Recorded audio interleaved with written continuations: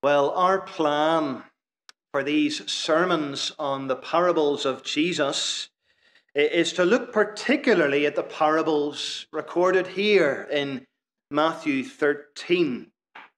Perhaps in time we'll come back to this series and extend it and add in other parables from elsewhere in the Gospels. But for now, we're considering the 7 parables of Matthew 13. And having thought of the parable of the sower last time, this evening we're thinking of the parable of the weeds, also known as the parable of the wheat and the tares. It's a parable that's only recorded here, only recorded in Matthew's Gospel.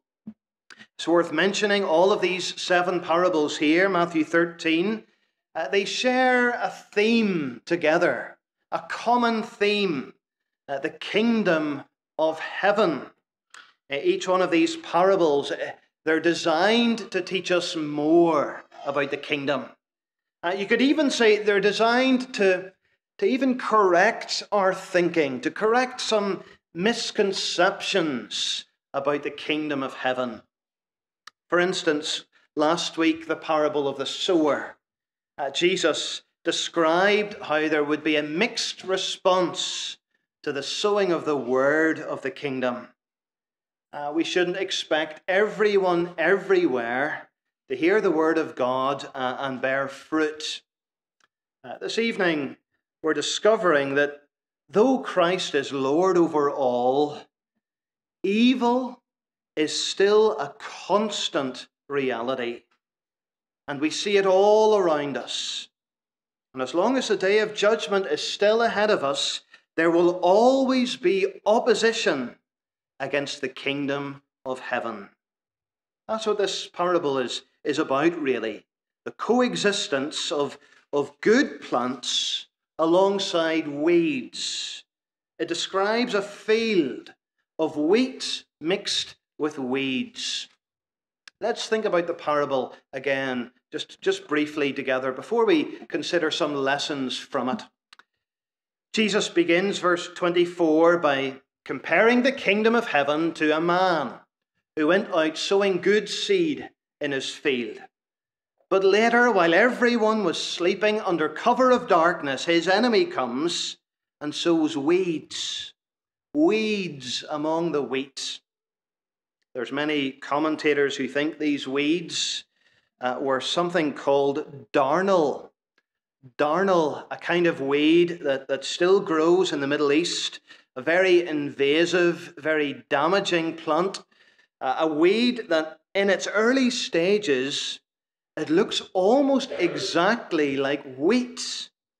And in fact, it's only when the grain is mature that you can distinguish between what's weed and what's wheat. And so in the parable, when the weeds eventually become apparent, we read of the workers. They ask the master, well, shall we not gather up the weeds? Do you want us to go up and pull up the weeds, master? I mean, that's what we do, isn't it? Well, that's what we're supposed to do in our gardens and our flower beds and our window boxes and our yards. We're to try and get rid of the weeds. But here's the surprising part of the parable. And almost all the parables have a little surprise, a little twist in them. And here's the surprise. Jesus describes this master and he says, no, don't pull up the weeds, because if you gather them up, you could easily damage the wheat. And it's all to do with the root systems have likely become intertwined. He says, let them grow together until the harvest. He says, when the harvest comes, weeds will be gathered only to be burned. On the other hand, the wheat will be gathered safely into the barn. That's the parable of the weeds. The fascinating thing about this parable, just like last week's, the parable of the sower, we have an explanation given. We give thanks for the explanation. Only 2 parables we have explanations. Last week's and this week's, the parable of the sower, the parable of the weeds.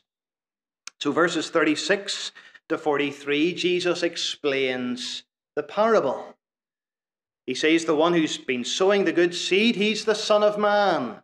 That's a self-reference for Jesus. It's his favourite title for himself. The one he used most often comes from Daniel 7, Son of Man. The field is the world. The good seed, well, they're the sons of the kingdom. The bad seed, they're the sons of the evil one. So the wheat and the weeds are people, in other words. People, those in the kingdom and those outside the kingdom. Those who belong to Christ and those who do not belong to Christ. And the enemy who's sowing the weeds, well, he's the devil, Jesus says. And at the end of the age, there's going to be a harvest, the final judgment. And every weed, everyone who's not part of the kingdom, will be thrown into the fiery furnace. But the sons of the kingdom will be safely gathered in. Now, there are some lessons our Lord is teaching us here. We want to highlight this evening three principles this parable impresses upon us. Three truths that should help us as we live in this world. Sons and daughters of the kingdom, alongside sons and daughters of the evil one. Three truths that should help even those in church leadership this evening. Firstly, we live in a lifelong battle with evil. I think that's the first thing we can pull out from this parable. We live in a lifelong battle with evil. We see at the outset, Jesus is busy. He's sowing. He's establishing the kingdom of heaven, sowing good seed. And there's people responding to it, growing in faith. It's a lovely aside to ponder, isn't it? Our Lord Jesus, the Son of Man, he's the one who's planting Christians in the world. He's the one who's establishing his people. He's the one who's building his church. If you're a believer this evening, you are, because the Son of Man has made you a believer. You're the work of his hands. But at the same time, there's also an enemy, this parable reminds us. Christ's kingdom is not without opposition. And the enemy, the evil one, Satan, he is working against the kingdom of heaven. The Christian life, in other words, is a war zone. A war zone. And so you have wheat, but you also have weeds. And they exist side by side. And isn't that what we find as we look around us, friends? Isn't that what we see all around us in this world? We see good and evil. We see wheat and we see weeds. Notice in the parable, the enemy, as he sows his bad seed, he does so with the purpose of spoiling the harvest. He wants to ruin the farmer's work. He wants to make the farmer look bad. It's an act of vandalism, plain and simple. Isn't that Satan's device still today? He will do what he can to ruin and to vandalize and to do what he can to damage the reputation of the Lord God. He'll do what he can to trouble the people of God, to wreak havoc in their lives. And just as this enemy came under cover of darkness, so our enemy is cunning and deceptive.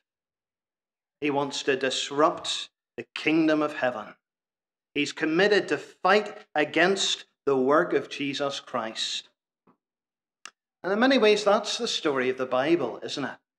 From Genesis 3 onwards, two opposing kingdoms fighting against each other. And we'll never make sense of this world, friends, if we don't look at it really through this lens. If someone tells you that the moment you become a Christian, you'll get your best life now, everything will be great, well, they're lying to you, friends. Because the moment we become Christians, we're putting a target on our backs, really. And we become those opposed by the evil one every single day. I once heard it put this way: sometimes we think when we've become Christians, we've boarded a cruise ship. But in reality, we've boarded a battleship. A battleship. It's not easy. Hardship will come. Maybe you're not a Christian here this evening. And it's great to have you here. But listen, we want to share the truth with you about what it means to follow Jesus. If you become a Christian, you'll face opposition from Satan. He's going to make your life miserable at times. You've got to know that. In this parable, it shows us, as long as we're this side of the judgment, good and evil will live side by side. We shouldn't expect a golden age when all the weeds will be extinguished, wiped out. That's what the disciples were expecting, wasn't it? They were assuming the great messianic kingdom would come and wipe over all. Jesus is correcting that understanding. He says, don't expect the weeds to disappear. But neither should you be fearful the wheat will be wiped out either. Isn't that an encouragement? The wheat, there will always be wheat. The church will never be destroyed. There's a certain harvest to come. So let's understand this simple but important point.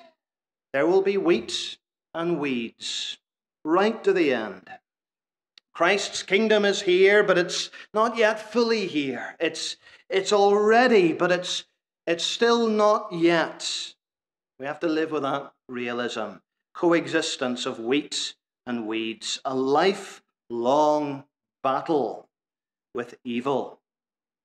That's the first thing. We have a lifelong battle against evil. The second thing, we have a God who is so patient. We have a God who is so patient. Jesus describes the servants of the master. They are troubled by the sight of the weeds. They want to go and pull them all up. Let's go, they say. Let's get rid of the weeds. But the master says, no, just wait. Just wait, servants. If you pull up the weeds, there's the danger you pull up the wheat along with them. Let them both grow together. Then at harvest, we'll separate them. Now, what's Jesus saying here? Well, isn't he reminding us? Isn't he reminding us that our God is so patient? He's so full of long suffering. Think of those words from 2 Peter 3 at the start of our service. The Lord is not slow to fulfill his promise, as some count slowness, but is patient toward you, not wishing that any should perish, but that all should reach repentance. If the master of the harvest gives the command to his harvesters to pull up the weeds, well, he's cutting short the day of salvation, isn't he? In other words, the harvest is delayed because there's still souls to be saved. He's being patient. At the door of salvation, he's leaving open. He's leaving still a day of grace. And the sun shines and the rain falls and there's seed time and harvest time today, all because he's still being so patient. Wait, he says. Isn't that a word we need to be reminded of? Isn't it a word we need to hear today? We were thinking this morning just how we long for suffering and misery to come to an end. How we want wickedness and all evil to be stopped. We're tired of the delay and we pray, "Come, Lord Jesus."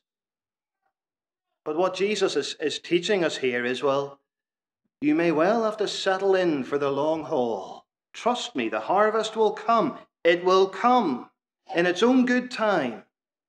But you have to trust me. You have to be patient. My elect, in other words, have not all been gathered in. I think there's a word here for us in our churches too, in our congregations. There are some who interpret this parable as only speaking to us in the context of church life, that it's only about hypocrites in the church, pretenders, counterfeits, people who appear to look like Christians for a time, but in the end, by their fruit, you will know them. And so there are some, they see this parable as only speaking about weeds in the church. And when Jesus says, wait, leave the weeds until harvest, well, they see that as a proof text against the idea of church discipline, against the idea of elders and church discipline. But it's important to see verse 38 of the chapter. When Jesus describes this field, he identifies this field as the world, not the church, the world. So I don't think we can narrow it down exclusively to church life.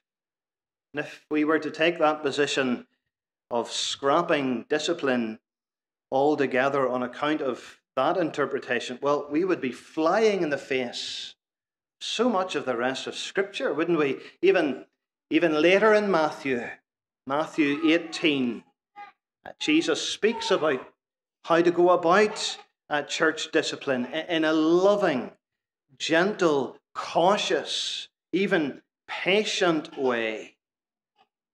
And isn't that then what this parable teaches us? To be patient ourselves. It should grieve us to find counterfeits in the church. It should grieve us enormously to find false believers. We should be brokenhearted about that, about hypocrisy in the church. People who profess Christ but live scandalous lives. And we need to recognize that until glory, there will never be a perfect church here on earth. But the problem is, it's not always easy for the servants of the sower to distinguish between weeds and wheat. Only the Son of Man can see the heart. It's not always easy for the servants of the sower to distinguish between wheat and weeds. The Son of Man sees the heart, and we need to be careful. Church leaders need to be careful about rushing in, acting hastily, rushing into judgment, pulling up weeds, because there is the danger of uprooting the wheat alongside them. Doesn't mean that we should never take church membership and discipline seriously. Of course we should. Many scriptures are clear in that. Here's a word about patience, about being slow, careful when it comes to discipline. The danger is damaging wheat. And so often we can end up doing more harm than good, breaking many a bruised reed. And in zeal to gather up weeds, we can be in danger of uprooting wheat along with them. It was J.C. Ryle who said, "Surely there is deep truth in the charitable saying of Augustine, those who are weeds today may be wheat tomorrow." Those who are weeds today may be wheat tomorrow. We have a God who is patient, and there's lessons there for us. We have a God who is so patient. But listen, we should not misunderstand his patience. We should not presume upon his patience.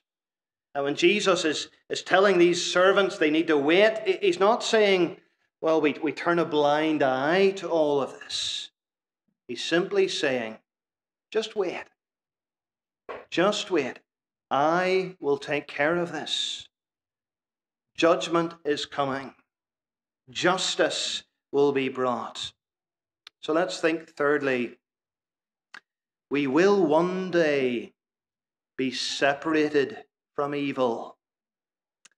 We will one day be separated from evil. Surely that idea of separation comes out very strongly in this parable. Verse 30. Let both grow together until the harvest, and at harvest time I will tell the reapers, gather the weeds first, bind them in bundles to be burned, but gather the wheat into my barn. There's a day of separation coming, he says. And the present mixed state of weeds and wheat will not last forever.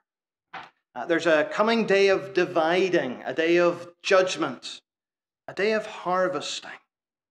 And the Lord will send forth his angels, and they will make no mistake. Weeds will be gathered up, and wheat will be gathered up.